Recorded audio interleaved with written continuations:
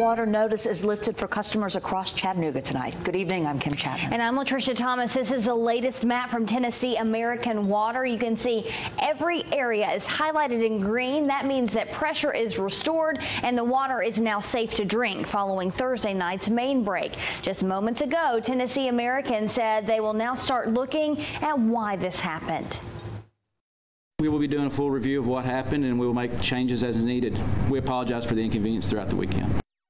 Tonight we have live team coverage for you with a look at the precautions still being taken and how families dealt with the outages.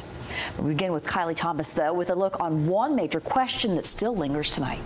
Kylie. Yeah, well, now that water is restored to all customers, Tennessee American says they are now going to be investigating what caused this water main break. And after getting out of this press conference about 30 minutes ago, it's unclear who or what could be responsible.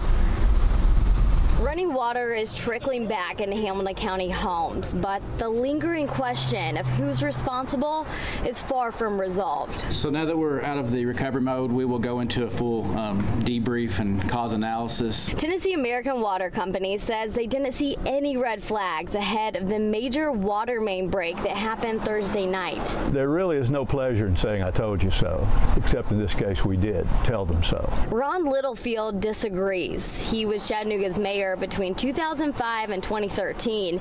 He doesn't believe Tennessee American has invested in their infrastructure to avoid problems like this. I have a long memory of a long list in my mind of occasions where they've had major breaks and they couldn't find a valve to turn it off. The private water company doesn't know how many people were without water over the weekend. According to the commission they answer to, they don't know if the repairs could raise prices for customers either. We spoke to Joe Shirley and Tim Schwartz with the Public Utility Commission. The commission regulates how much Tennessee American can charge its customers. They say the water company reported the break to them Friday morning. According to the latest annual report, nearly 1 million people pay Tennessee American for water. All I can say for sure is there's no obvious cause to the incident, and we will work through that process. While leaders lift the boil advisory, I frankly don't trust them. Accountability still lingers. Now, according to Tennessee American's latest annual report, there are nearly 4,000 feet of 36-inch pipes.